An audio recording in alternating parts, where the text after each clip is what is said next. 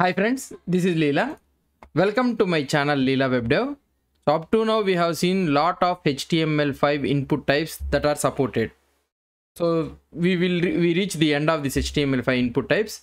We'll try to see another type of input types that are supported. Those are nothing but date time pickers.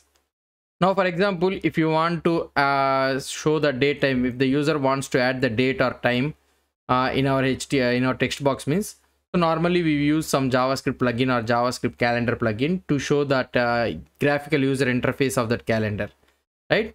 So now the HTML5 also provides us giving this calendar section UI, so that the user so that the user can select that particular date without so we can using your native calendar application. Now let's try to see how we can do this one. So for this one, first one we'll try to see is the first one is date time local. Okay, first one is the date time local. Let's see. If we try to see here, I am having a field set. I will try to add another one field set. In this one I will add a legend. So date time pickers, different types of date time pickers. Let's try to see. First one I am having a p tag, and here I am having a label. So date time, I will try to use it. So if you want to use the date time, and here it will be using input, and here I can use date time local.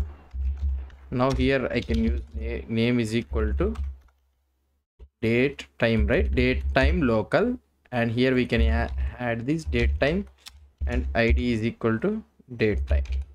So first one is the date time local.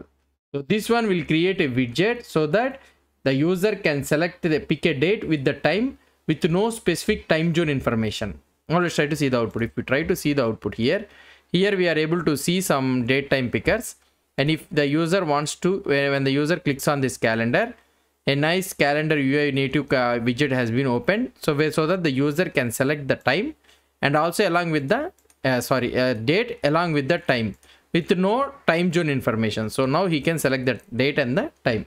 So this is first one is the date time local. Not only like this, the user can also select the month. Another type of is the month. So if the user wants to select only month, so we also have a facility for this one. So we can use this month.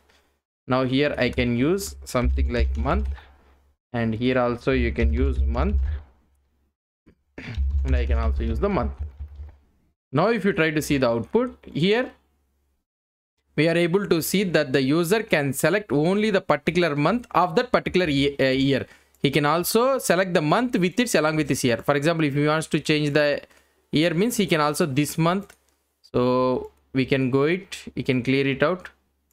So we can select the month, okay, along with its year we can select it. Now if I click on the submit, so now the month along with its year, so we are able to see month along with its year. So like this we can select it. So this is about the month thing. And also we can have another feature that is nothing but time.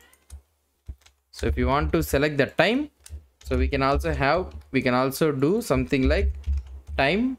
Here I can use this time here. Now the user can select only the time here. Here it will be showing the 12 hours time display, but normally when you try to select this one all, so it will be sent as an 24 hours time display. For example, if I try to select as 7:53 p.m. and if I try to select this one, and if I click on this one, so here you are able to see 1953. That means 24-hour time format. The form data will be sent as a 24-hour form time format, but here the selection will be in the 12-hour time format. So this is the another type. Now the another type what we can see is the week also. So we can select a week also, week number along its week number of a particular year. So now here if I try to use this week, I can use this week here. Now the user can also select the week. So here these are the week thing along with its particular year. Here you are the week number is the 19. So that means of total of around 54 or 56 will be there, right? Weeks. So of this 54 weeks or 56 weeks, so the user can select that particular week number on that year. So this is the thing. So he can go to that previous year also, and he can select like this 41. So this is how we can select it. Okay, so the user can also have the option if you want to select the week number and its year, so we can do it. Now we have seen different types of all the things, right? So now if you want to write a validation, so is there a validation constraining these date time values, is it available? So just like the range number how we have seen it, so it also has the min and max along with the step attribute. So we can also use this along with the step attribute. Let's try to see it practically. For example, let's say that I am having a p attribute. Here in this one I am using a label. So this is just say that date, I am using a date, and here we can use input, and here we can use the date, name is equal to date, and id is equal to date. Now this date means it will show only the date. The user can select only the date, no time or nothing. So we will be having a calendar, so that the user can select only the date of that particular year or any year. Now I want to have such a scenario that I want to allow user to select between, so this is the May 24th, right? So now I want to make the user to select between May 5th to May 25th, let's assume. So here I can use something like min, so 2022 05 and 05. So May 5th to max I can give something like 2022, and here I can use something like 5th month and 25th. So like this. Now if you try to see here, now the user can select nothing, so no up arrow and down arrow is working. Now the calendar dates are available, so they are active only from 5th to 25th only. So the user cannot select cannot select the date less than 5th or cannot select more than 25th. He can select between the 5th and 25th only. Like this, we can add the constraints for this date also.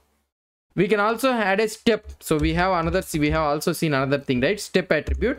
So we can also use this step attribute something like 2. So if I give this step as a 2, alternate days are will be active, remaining all will be disabled. So here if we try to see 5, 6, 7, 8. So default one is a step is equal to 1. When you told step is equal to means, so alternative days will be active. So for example, if you try to see make it as 3. So now for every 3, so 5, 8, 11, 14. So these things will be active.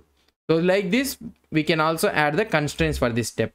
So minimum and maximum and step, we can use this one for constraining the date time values. So this is all about the date. So what we have seen about the date thing. So we have used the date time picker, so which uses the date time local, and here it will give you the local means, so with no time zone.